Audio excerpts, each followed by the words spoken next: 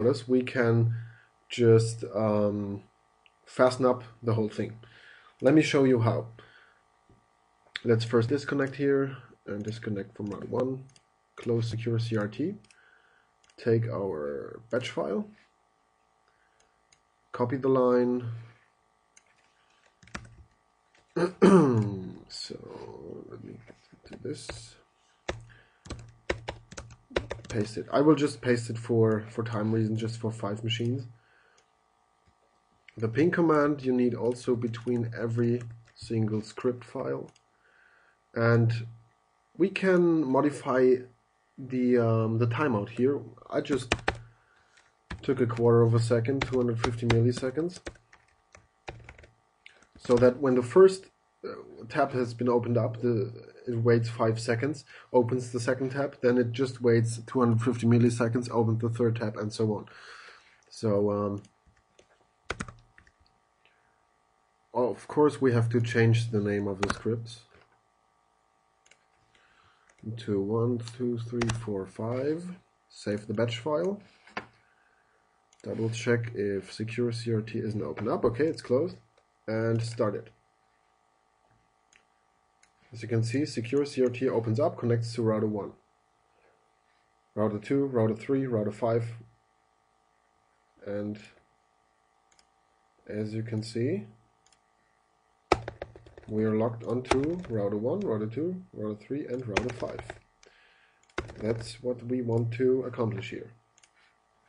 So finally, I will show you my complete batch file. I got it here. It's the same as we developed here, just with every single device. Of course, I gotta change this one here to a host of my LAN segment. I will use the replace feature here, 1.2.3.4. Replace it with 192.168.186.1.50. Replace them all. And so that's it.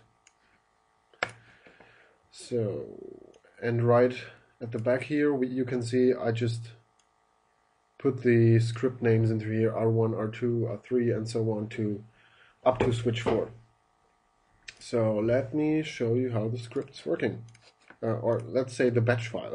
I just also say script, but the batch file is firing up the script files. So make sure that SecureCRT, okay, it's closed.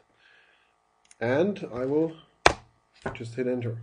SecureCRT opens up, router 1 is connected. Then the others should follow. 2, 3, 4, 5, switch 1, 2, 3, 4. And we are connected to every single device of the topology. Now, I think that's quite awesome, because it saves you a lot of time. And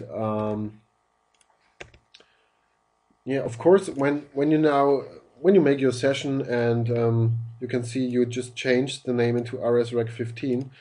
When you have to set up a new session, maybe with let's say RSREC23, for example, then of course when using Notepad++ here, again, search for files, you have to search for routing switching rec 15, not the R1 here. That's very important. Just for the rec ID, RSREC 15, we have to search for this. For the old rec number, replace it with the new rec number, 23 for example.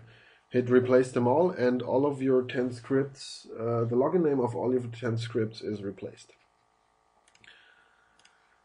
So if you want to get further knowledge of scripting within SecureCRT, then you can go to the website of the developers. Just go into Google and hit Van Dyke software, and you can also add scripting here. And that should point you to vandyksoftware.com with Van Dyke Software Scripting Essentials. And there is a PDF file you can view or download, and let's do this here. And there it is, the user's guide for scripting essentials within SecureCRT. They covered really a ton of stuff here, and it's creating scripts, launching scripts, remote machines, and whatever you want to do. You can do this with the VBS scripts. And so good for now. I hope you enjoyed it, and feel free to comment on that video or to comment on my blog, which is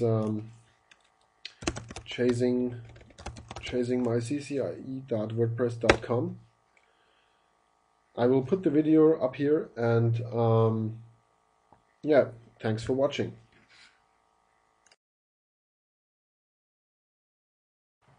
Hi everybody again. Welcome to the third part of our scripting challenge. I just fixed the problem. It's quite an easy one. It's just late and the day was long.